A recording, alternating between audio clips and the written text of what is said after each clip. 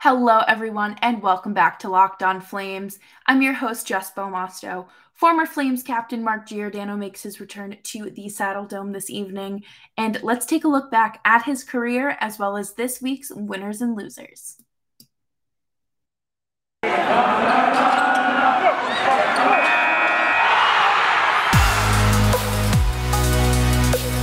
You're Locked On Flames, your daily podcast on the Calgary Flames. Part of the Locked On Podcast Network, your team every day.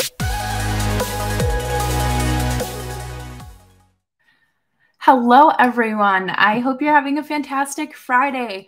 I'm your host, Jess Belmosto of the Metropolitan Riveters Public Relations team, as well as a plethora of blogs throughout my 5-6-year career in the NHL sphere.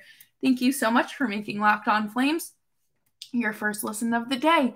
You can find us anywhere you get your favorite podcasts, such as Apple, Spotify, Stitcher, Odyssey, Audible, YouTube. Make sure that you are subscribed. It is free $99, and you'll never want to miss an episode.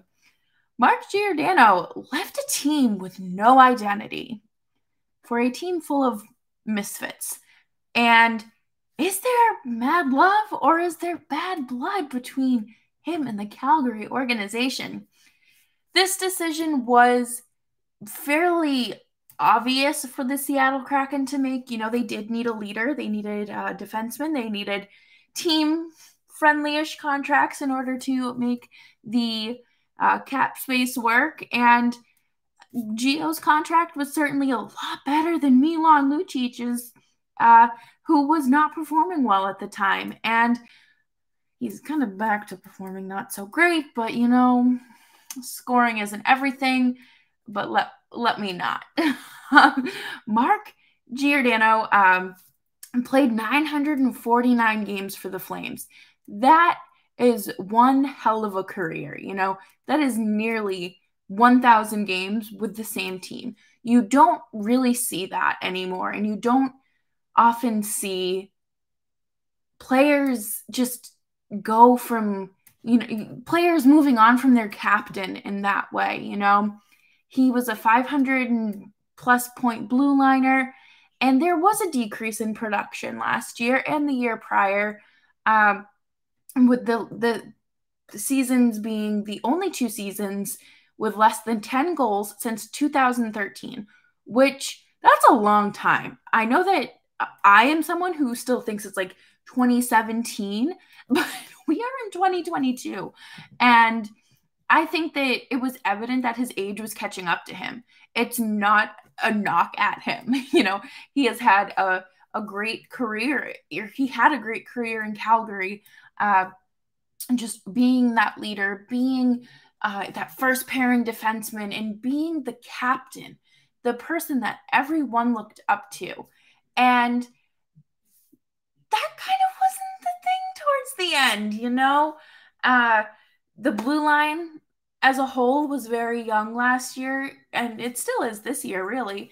But they didn't have an identity. They were not very good at defense. You know, last year, Rasmus Andersson struggled big time. He was slow, sluggish, no real defense from him, and his offensive stats did not do him any favors. But then, you know, you do have to factor in that it was a shortened season, an all-Canadian team division, and of course, he was a new dad. So having an aging defenseman as your top pair, an aging defenseman and a new dad as your top pair only is going to cause problems because they're going to be slow and sluggish and tired. But I think that adding Chris Tanev to that roster and to that defensive core did wonders and did such a great, you know, elevation for the D-core, because Chris Tanev is considered like the second captain in I almost said Buffalo. Nope. In Vancouver. And he was so highly respected, so highly regarded, and people loved him. And they still love him. I've never heard anyone say a bad thing about this guy. He's had like one, not that fighting in hockey makes you bad, but he's had like one career fight, and he's just a very nice guy. I don't know what the actual fallout was in the room last year in the disconnect between the players and Gio. It appeared to be the situation in Toronto when, the players, what I have gathered is that the players were very sick of Tkachuk's antics and did not really want to see any more of this.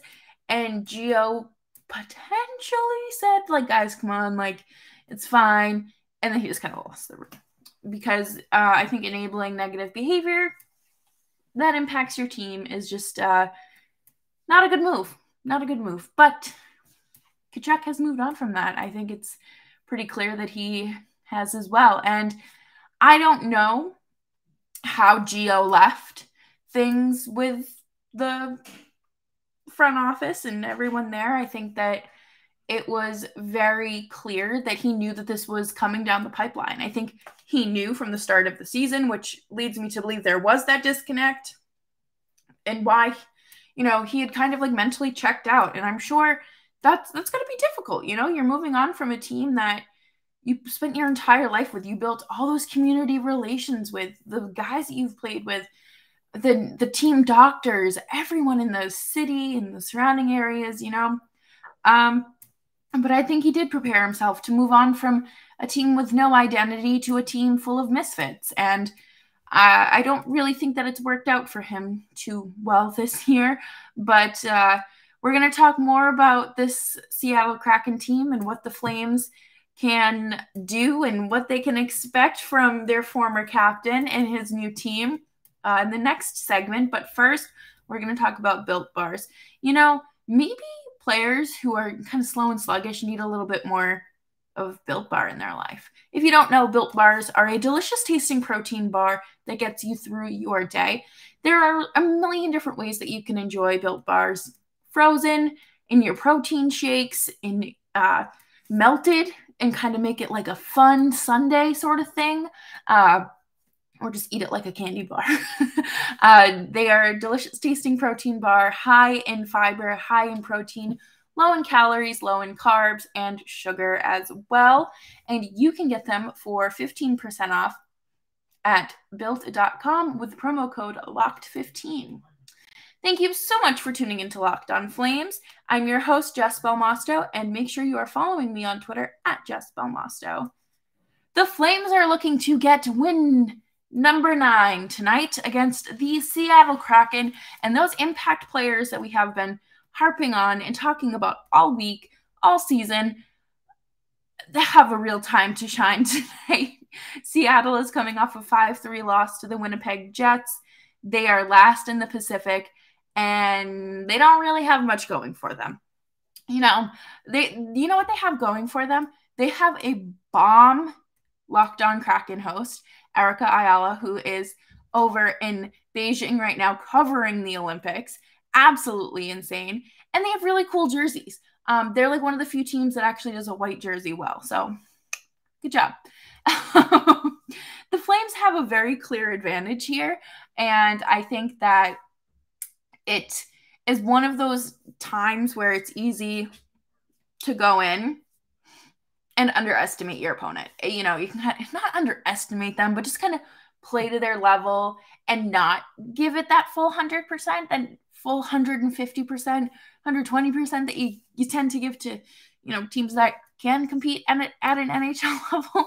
But, they want win number 9. They want to keep climbing those ranks and to kind of hope to look to avoid Vegas in the playoffs. That's what's scaring me as a possibility, but I think it's doable. A loss isn't the worst thing that could hit this team.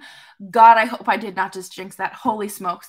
But I think I just want to be realistic and maintain those expectations, because I never want to be too cocky and be like, yeah, the Flames. They got this in the bag, But I think it is kind of easy to get comfortable and get secure with this team with the way that they're playing and the way that their stars play, I believe Markstrom's in net tonight, and I would say that the lines are more than likely the same as they were last game because Daryl Sutter does not change things that are working.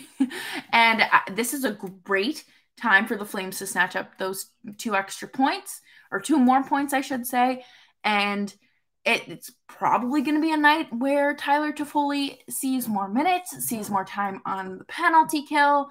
I think that Sutter has had time to finagle with the lines and just the chemistry, I guess I should say, more like the logistics of hockey. I can't even talk today, excuse me. Logistics of hockey and the more technical side of things that, we don't really get to see as hockey fans, but that's why I'm here to help break it down for you. The first line is going to have a night. I can already tell you that they're going to light up whoever is in net for the Seattle Kraken. I think that they have just had really, really bad luck with their goaltending, and it just looks like they get lit up every single night. Like last night, they let in 5 goals. 5 goals from the Winnipeg Jets. So, I just don't really think that it's going to be an offensive struggle. I think that their blue line is just very young. I don't even know if it's young. I just don't think they're very good. I just don't think it's a very good team overall, to be entirely honest. I think that it's hard to build a great, talented, successful team in your first year, especially when you're building from scratch. And especially when you lose one of your forwards who was having a good season. Brandon Tanev, I can't even talk, my goodness. Brandon Tanev, he was having a good year, and then he tore his MCL, I believe, MCL or ACL, and he just, obviously has to sit out the rest of the season. And you hope that the team plays well and whatnot, but unfortunately, the only good thing about them is their jerseys. And, the Flames tonight are just going to have this is a fun game. This is going to be a fun game because you get the Geo tribute. You're going to get to see the Kraken at the Dome for the first time. You're going to be able to see a lot of talent and hopefully energy from the Flames. I would expect that they're going to put on a show tonight. I don't think that this is going to be a game where they hold back. I would say that this is going to be a game where, they kind of just let loose and have fun. I have a very strong feeling that that's how it's going to be. And there's no shame in that. I think that they've kind of earned their opportunity to have fun, to have a good night, and to go out there and just let loose. And obviously, that being said, you have to go out there and stand strong, and you want those 9 wins in a row. And I think that your players tonight are the players you're going to want to watch, besides your first line. I feel like we just need to obviously show them some love, but when we're talking about players to watch, I think we have to, as a society, agree to focus on other aspects of your team. So I'm going to say your player to watch is going to be Oliver Kylington. I have a good feeling about him, and I think that at the start of the season we were all kind of like, okay, is he gonna request a trade? Is this finally it? No, he has really had his chance and has finally stuck up here and is not floating in between Stockton and Calgary. He has solidified himself, and I think that he's probably going to have another strong offensive night. When he finds his game offensively, he finds it. It's not just a one-off thing. So I think that that'll be fun to watch. And then, of course, you know, I'm obviously going to say Tyler Toffoli because he is a player that has come in and has already made his impact. He made his impact the first game. You know, he was like, "Hey, I'm gonna score real quick." And I think that it's definitely interesting to see how he's just come in and like handled the puck well and has taken over as that guy that the Flames have needed for quite a while. So I think that Tyler Toffoli is he's going to be your guy. He's going to be one of those impact players, as well as, I'm going to say it, Andrew Mangiapane. I think that Brett's going to have himself a game as well.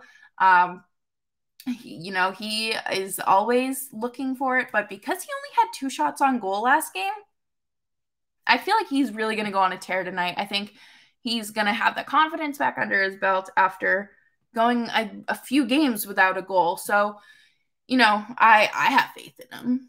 Why would you not believe in the bread? The bread always rises to the occasion. You get it? But coming up next, we will wrap up the show with our winners and losers of the week. And surprise, Team Canada is the winner. So make sure you tune in next to hear all of the amazing things I have to say about the women's hockey team from Canada, the national hockey team. And before we do that, though, let's talk about BetOnline. BetOnline is your best place for sports news, podcasts, Olympic coverage, you name it. BetOnline has everything you need from college hoops, the NBA, NHL, UFC, boxing, everything. And you can't really ask for much more. And make sure that you head on over to BetOnline and check out their live updates, as well as latest odds, totals, player performance props, and to see where the next fired coach is going to land. BetOnline.net is your number one spot for all of your sports betting needs.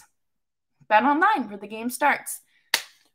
Winners and losers of the week. I have not talked about this at all this week on the show. So, winners, here's another gold medal to Team Canada. If you're watching on YouTube, you're now a gold medal winner. But the women's hockey team, how can I not, like, even as a women's hockey fan who obviously is rooting for Team USA, I knew going into this that they stood, like, there was no chance that Team USA was going to win. Are you joking? Marie-Philippe Poulin played a fantastic game. Literally, like, I don't even know. She looked fantastic out there. Queen Canada, Queen Clutch. Literally, why is there an NHL team not going after her? I don't know what the rules are. I don't know what the regulations are. Get her on a team. Have the Flames thought about signing her? Sarah Nurse also now leads the women's history for the most points in the Olympics. And she is the first, so she beats Haley Wickenshire, and it becomes the first black player to win a gold medal, or black hockey player to win a gold medal. And that is the first, like, that just, I can't believe that's happening in 2022. You know, I think that this is awesome. I love her. She's a fantastic human being. She is one of those players that is obviously so fun to watch, but when she gets in the zone, she is so fun.